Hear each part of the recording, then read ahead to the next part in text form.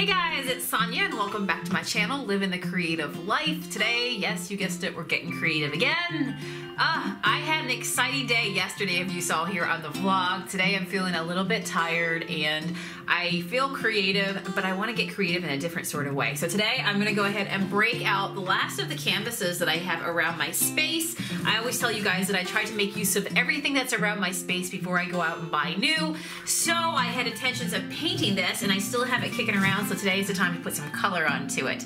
I think it's amazing as a creative that, like, right now I have no idea what this is going to become, and I'm totally okay with that. I'm totally at ease with that, and that's just part of like therapy and realizing that you don't have to have control over everything, right? It can be the process. It's like life and trying to anticipate what's going to come up in the future. Like, just live in the moment, right? Just worry about today. Not even worry about today. Just enjoy and be all in. So I'm going to be all in. I'm going to go ahead and turn on my music in the background. I'll play some music for you guys as well, and I'm just kind of going to go ahead and lay down some colors. You're going to see that what I do is I mix my colors off to the side, like my color palette of what it's going to be. I'm going to lay down my background with a little bit of my candy bar brown. Let's see where this goes.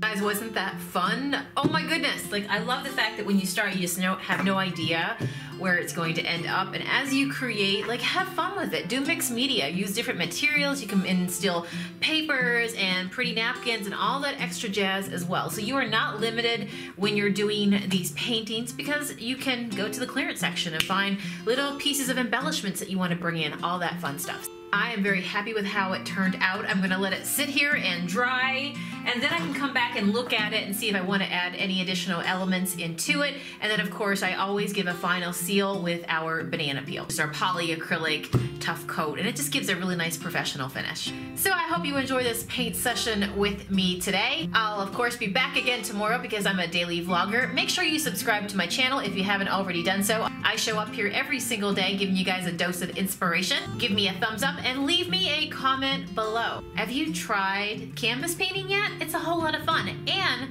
you can paint it to match your furniture perfectly if you really want to. All right, I'll see you guys again tomorrow. Bye.